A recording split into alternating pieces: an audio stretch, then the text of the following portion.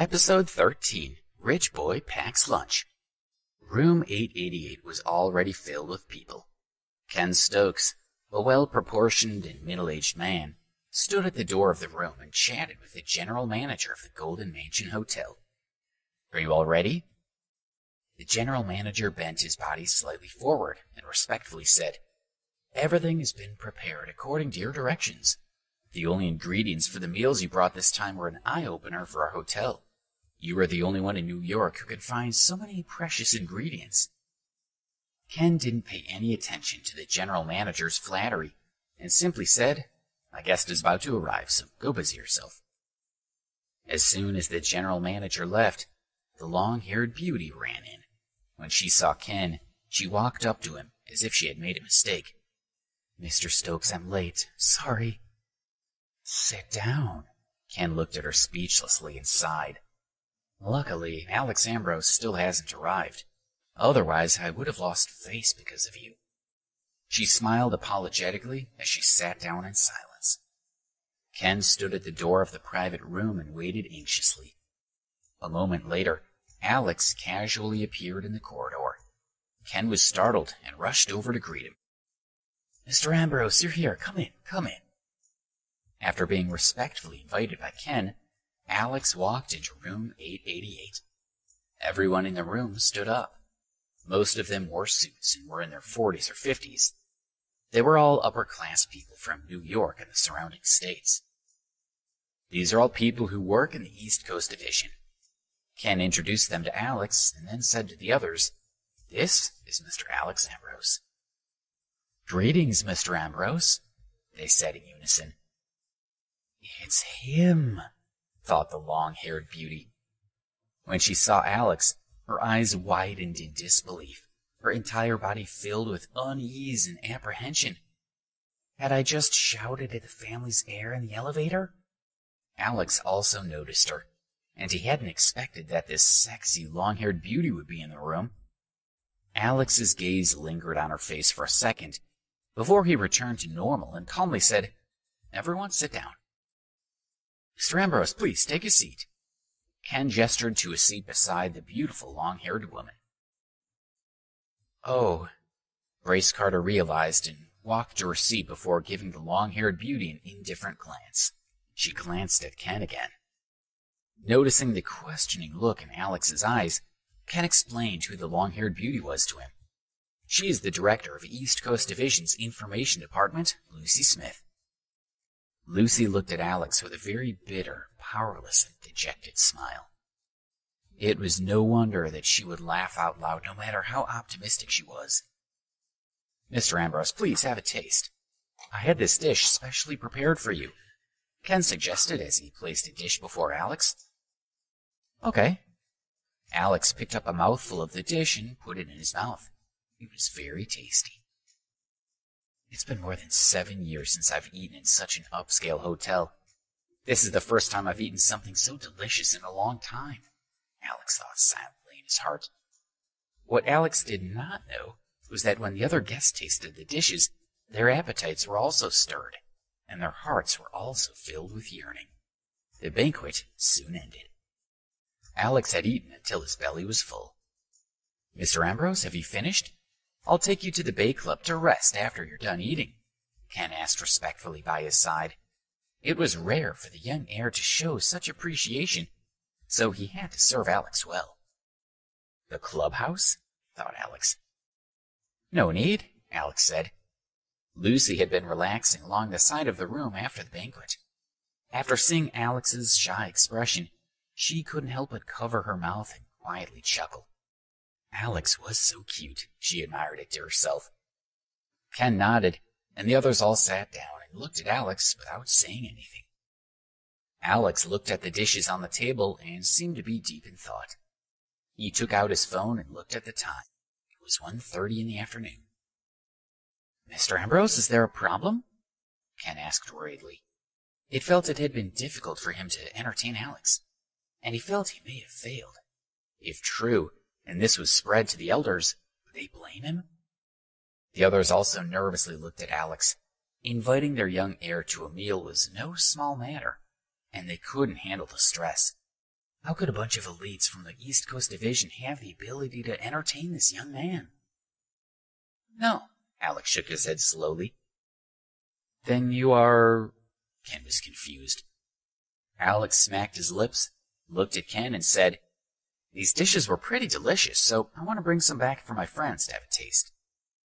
Hearing Alex's words, Ken and the others looked at each other in dismay. For a moment, they were unable to react. So, Mr. Ambrose was thinking of picking up some food for his roommates. Isn't this unexpected? Thought Ken. A rich, second-generation heir was so considerate of his friends? While the others were surprised, they were also very impressed with Alex. With such a rich family, the absence of putting on airs, Alex would become someone great in the future. Alex didn't understand their point of view. The others looked at him in a daze. He simply pointed at the delicious dishes on the table and said, Mr. Stokes, help me pack this, and this. Yes, I'll do it now. Ken nodded as he came back to his senses. As he said that, he had walked to the side of the room and began dialing his phone for the general manager to arrange it. Naturally, the general manager didn't dare to hesitate and ordered the kitchen to make the dishes again with the ingredients that Ken had brought. When all the dishes were prepared again, the general manager added a bottle of good wine along with the food. Half an hour later, the general manager and 2 attendants arrived at room 888. Each of the attendants carried a blue and white box in their hands. The general manager said, Mr. Stokes, it's ready. Mr. Ambrose, are you satisfied? Ken opened one of the boxes and saw that all kinds of dishes were packed into smaller boxes inside. There's too much. I only have 3 roommates. I only want 1 box, so don't waste this. If you can sell it, just sell it. If you can't sell it to your people, just eat it. Alex forced a smile and said, I only asked for 3 dishes to be cooked. Yet Ken had ordered all the dishes on the table again. Let me help you carry it. Ken picked up the box himself and followed behind Alex. The group of people from the room also followed him out of the hotel. All right, you can all go back now. I'll just take a taxi, Alex said as he looked at the crowd. Mr. Ambrose, I'll take you there. My car is over there. Lucy invited her driver to come out. Sure, Alex agreed. With Lucy escorting Alex off, Ken and the rest felt relieved. After bidding Alex farewell, they all left. As they walked to the car, Lucy started to apologize to Alex. Mr. Ambrose, thank you so much for letting me take you back. It was me in the elevator. She grabbed his hand and said, Please slap me a few times as well. No need, Director Smith. What are you doing? Alex retracted his hand and said, I shouldn't have snuck a peek at you in the elevator. It's nothing. It's my good luck that you saw me. I hope you're not angry with me. I'm very grateful. Thank you, sir. Lucy bowed to Alex as she kept talking. All right, let's just get me back to campus. Alex smiled faintly. Yes, Lucy responded. As they walked, Alex took out his cell phone and called his dorm mate, Joe. Where are you? I'm still at the hospital in Rose's room, Joe replied. They're still in Rose's room, Alex thought. I should go there now with all this freshly cooked food. Alex frowned slightly and said, What's Rose's room number? I'll head over there now.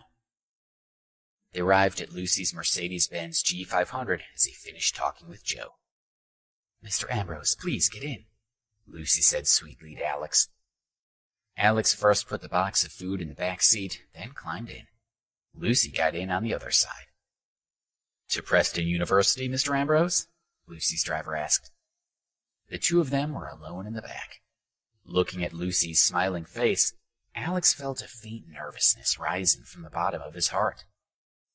Let's go to the general hospital. My friend is there, Alex said. Okay, Lucy's driver said, smiling, and started the car. The car was filled with the fragrance of Lucy's perfume. Alex wanted to glance over at Lucy again, but when he saw Lucy's gaze, he quickly turned away. His face flushed and his heart felt flustered. He felt ashamed. Sir, you can have a good look. I won't say anything. Lucy puffed out her chest as her soft voice floated over. Huh? Alex was stunned. Lucy glanced at Alex and said, Didn't I say this before? Being seen by you is a blessing. Alex smiled with embarrassment. Since Lucy had said so, there was no need for him to sneak around anymore. He turned in the seat and gazed directly at her. It had to be said that Lucy's figure was incredibly voluptuous. Everything on her body was captivating, including her earlobes, her ample peaks, and her snow-white arms. Alex's mouth went dry, and his face turned red and hot from looking at her. They arrived at the hospital. When she saw that Alex's gaze was still fixated on her, Lucy couldn't help but shyly smile. "Mr. Ambrose, we're here," she said softly. "Oh, we're here?" stammered Alex. Only then did Alex recover his composure. "Thank you. I'll be leaving now." He grabbed the food and exited the car. Episode 14. Alex's Poor Box of Food. As Alex touched the box of food, it still felt warm, so his doormates could still eat a warm meal. He carried the box into the hospital. Creak! The door squeaked as Alex pushed it open into the hospital room. Rose Scott was staying in a single room. Her injuries weren't serious, so she only had some gauze on her injured leg. Rose's friends were circled around her hospital bed. Other than Joe and a few others, the rest of them were dressed quite stylishly. Beside the bed lay the gifts that they had brought with them. There were beautifully packaged fruit baskets, several red boxes of chocolate, and a few vases filled with brightly colored flowers. The group was talking and laughing, but everyone's gaze turned towards Alex as he came in with a box of food. Alex was stunned by the crowd. He hadn't expected there to be so many people in Rose's room. Alex was originally here to deliver food for Joe, but after all, Rose was injured. Now that so many people were looking at him, he smiled and asked Rose, "Rose, are you okay?" Rose didn't respond. She just looked coldly at him, as if she wasn't happy to see him. "What's that in your hand?" Rose's doormate, Stacy Whitehouse, asked as she pointed at the box Alex was holding. "Oh, I brought some food over for my friends," Alex said plainly as he glanced down at the box. "You can't be bringing food to see Rose, right?" Stacy looked at Alex in surprise and said, "Coming to the hospital to visit patients with food?" "Even if it isn't for Rose, they would still," Alex started to explain. Just as Alex was about to explain that this meal was for his roommates, Joe walked over quickly, patted Alex on the shoulder, and said with a smile to the others, "Alex is the real deal. We haven't eaten yet. This'll feed everyone's hunger." Alex had come to Rose's hospital room, so if he hadn't brought anything with him, her snobbish friends likely would have ridiculed him. Although this meal was meant for his roommates, now it looks like it was for Rose. It was better to bring food than nothing, right? Alex thought. "Ha ha, this is the first time I've heard of someone bringing food to see a patient," said one person. "I've heard of it before, but all I've seen were patients' mothers bringing food. You're still a university student, aren't you?" said another person. A few of Rose's friends started to discuss among themselves. "Hey, no one saw you when you came in with this thing just now, right?" Rose asked snappily. It was embarrassing for a classmate to bring her food. "I saw it," said someone. Alex felt a bit uncomfortable. "Don't say that the food was not for her. Even if it was for her, it would still represent my generosity and shouldn't be looked down upon, right?" Alex thought to himself. "You saw it? How shameful!" Rose snorted and turned her head away. "Why don't we take a look at what exactly he's giving us?" Stacy said plainly. After saying that, she walked over to Alex and opened the box he was holding. Rose's friends started to talk to each other. "There's no need to look. What good stuff can he possibly bring? I heard this person's name at university. His family's extremely poor, and he doesn't normally go to restaurants," one said. Another responded, "I think I recognize him. He used to be a delivery boy outside of our university, and I've even ordered takeout from him. He delivers takeaway for the small food stalls outside the university." "Ah, for those small stalls outside the university, a serving of fried rice and noodles would only cost $1 or $2. Is that box full of fried rice and noodles?" "Definitely. By the looks of him, even if it's not egg fried rice, It wouldn't be worth more than $2. Rose needs good food right now. Why bring this? When the nurses come in later, they'll see everyone in the room eating lunch from these boxes. It's only $1 or $2 worth of fried noodles. If this gets out, we'll be the laughingstock of the hospital. Rose's friends talked back and forth, ignoring Alex, who was still standing there. A few of them had eaten together at the Rookies' Lodge the evening prior, so they all knew Rose's attitude toward Alex. Alex was speechless. There was no need for him to stay any longer. He ignored the others and told his roommates to eat their food before it got too cold. He then turned around and left. Rose frowned as she looked at Joe, who was carrying the box of food. Slow down. Be careful not to eat too much. Joe felt a little uncomfortable, but he didn't say anything in front of everyone, so he put the box on the floor. At that moment, the door to the room opened and someone walked in. Rose, it's all my fault. How are you? Is the injury severe? Zane Harrison walked in. His head and hands were wrapped in gauze, so his injuries weren't too serious. It's nothing serious. Just a bit of skin and a bit of a fracture. The doctor said I should be discharged after 2 days of observation. What about you? Rose said as the coldness on her face vanished, and she revealed a sweet smile. Are you all right? You were in a coma yesterday. How are you feeling? It's all my fault.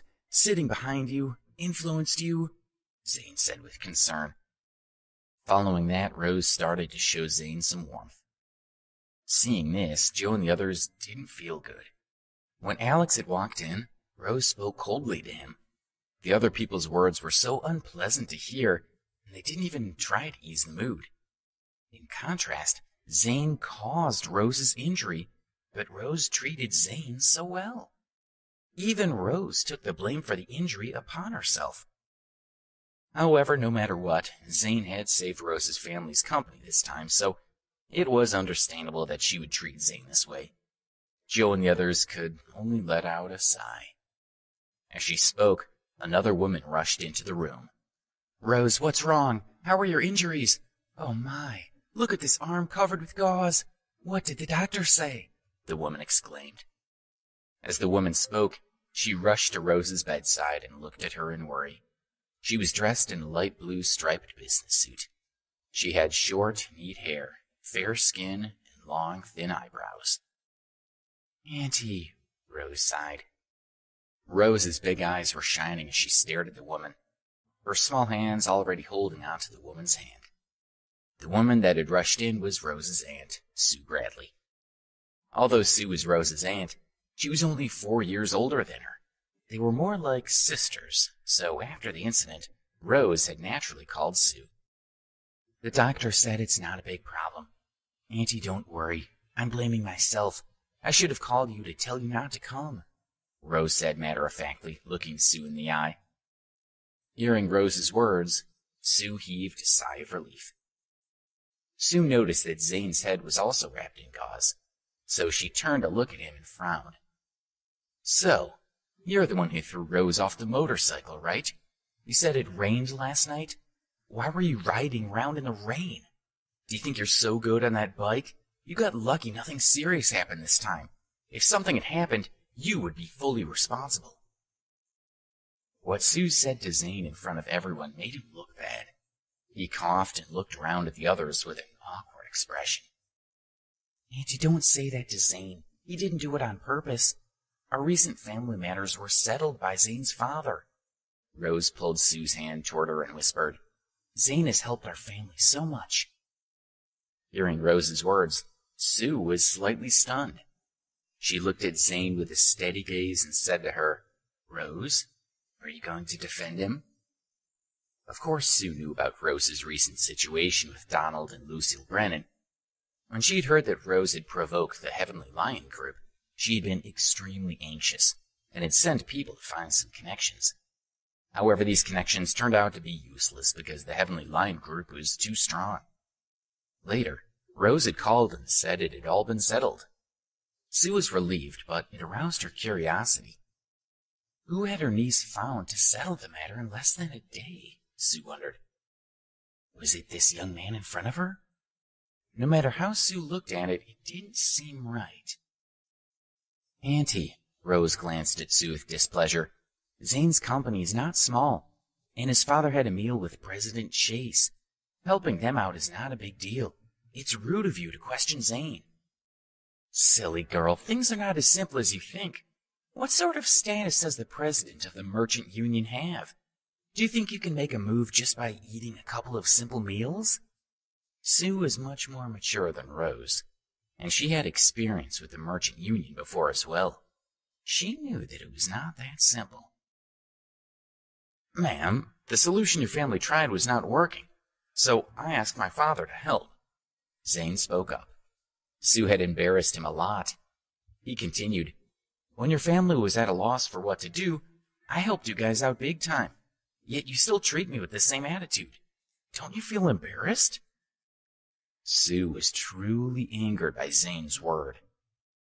I'm just saying, it isn't an easy task to get President Chase to make a move, Sue said with a dark expression. You still don't believe me? Zane showed a slightly surprised expression and took out his phone. He glanced at Sue with a smile and said, I'll call my dad to confirm it in front of you and Rose, okay? Zane sneered and dialed his father's number. Hey, Dad, let me ask you something. Yesterday I told you to help Rose with her family's matter. Didn't you go to look for President Chase? He asked casually. Ah, this matter. I forgot to tell you about this, my son, Zane's father replied. I went to look for him yesterday, but President Chase's secretary said that he couldn't see me. It's just that President Chase was too busy at work and didn't have time to talk, so I left a message in the end, his father told Zane. Zane's father didn't know what was going on with Zane, so he told the truth. Zane's heart skipped a beat, and his face instantly felt a little hot. It turned out that it wasn't because of his dad.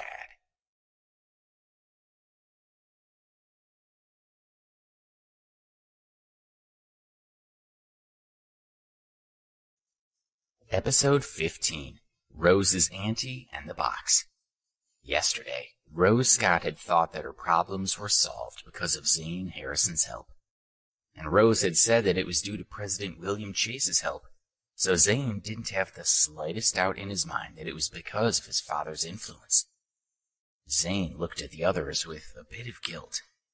They were all looking at him and feeling very uneasy. Okay, thank you, Dad. Rose is also very grateful to you, Zane said loudly. With that, he hung up the phone. Zane turned to look at Sue, Rose's aunt. His eyes flickered slightly as he forced himself to calm down. He said, I've checked with my dad. It was my dad who called President Chase yesterday. We solved this problem. Auntie, look, it's like I told you earlier. It must have been because of Zane's help. But you're still so suspicious of him. Rose's eyes showed a hint of complaint. She looked at Zane and smiled sweetly. Zane, don't blame my aunt. She's a little too careful sometimes. Why would that be? Don't worry, Zane said as he smiled. Sue was still a little hesitant, and she wanted to confirm this herself. But at that moment, her attention was no longer on Zane. Girl, I came to see you in a hurry. I didn't even eat lunch. I'm starving, Sue said, rubbing her stomach. Aunt, I'm sorry, okay? Oh, right, my friends haven't eaten either. Why don't I order some takeout for you? I'll order some, Rose said to Sue after looking at her friends who had been with her all morning. All right, Sue said. We can order takeout, but I'm really hungry now. The others all responded. Hey, what's this?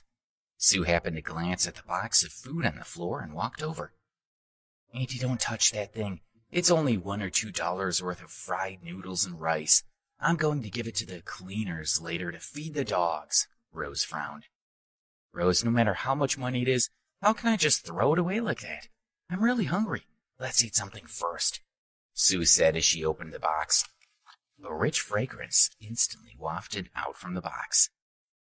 It smells so good, exclaimed one friend.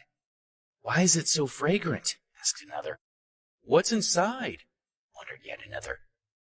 Everyone in the room gasped in wonder and surrounded the boxes of food. Sue took out all the smaller boxes that were inside and placed them on the cabinet beside the bed. "This is Louis XIII from 1980. She pulled out a flat, round bottle of sparkling red wine. "This bottle of Louis XIII is over $6,000, she exclaimed as the others gawked at the wine bottle in Sue's hand. "Auntie, are you sure?" Rose looked at Sue in disbelief. No matter what, she couldn't link the $6,000 bottle of Louis XIII with Alex Ambrose. Sue opened the bottle and sniffed, then looked at Rose happily. "Really, I've sipped this wine once before when I was on business in France. It tastes exactly like this." She put down the wine bottle.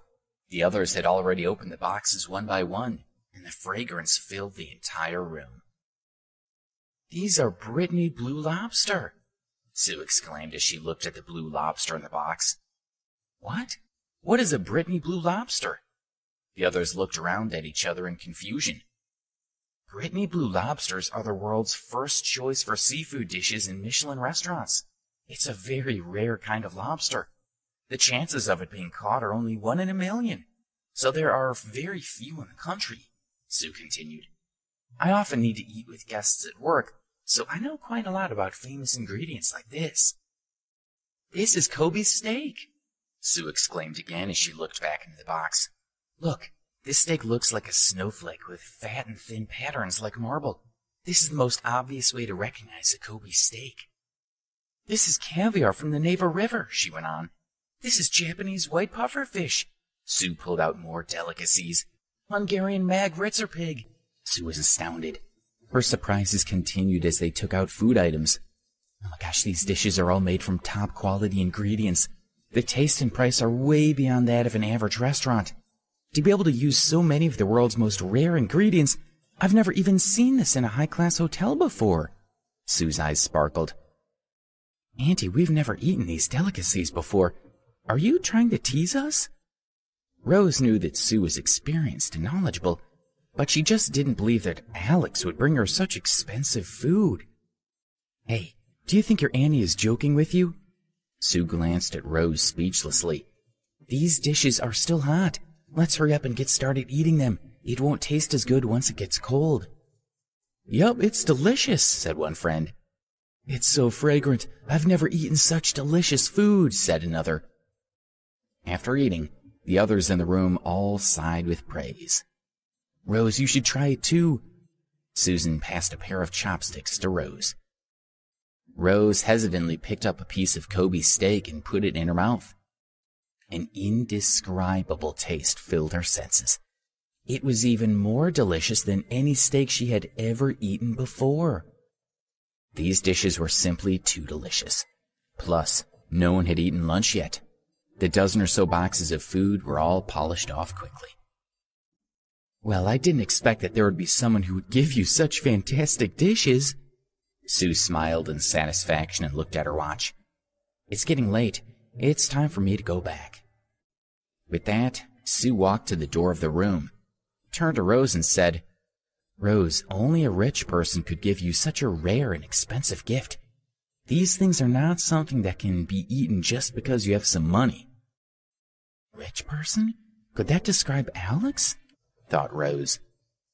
After Sue left, Susan walked to Rose's side and said, "Rose, it seems that you've misunderstood Alex. I think you should find some time to apologize to him." "Me? Apologize?" asked Rose.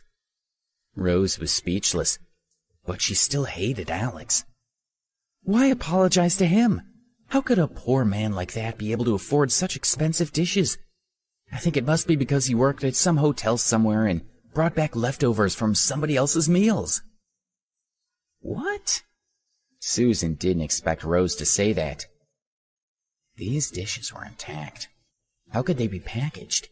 Besides, how could a hotel let employees walk away with a $6,000 bottle of Louis XIII? Thought Susan. The group dispersed after they finished their meal at the hospital. Alex told a small lie and said that he was working in a high-end hotel in the city. His boss felt sorry for him, so he gave him the food. Joe and the others asked him again, but Alex didn't say anything more about it. So they had no choice but to give up. After the afternoon class, Alex followed the stream of students out of the building. "Alex," a girl's voice rang out from behind him. "You haven't watched my live stream, have you?" Alex turned around. The girl was Minnie Jones, who ran the live stream that Alex and his dormmates were watching days before. "I've streamed twice already.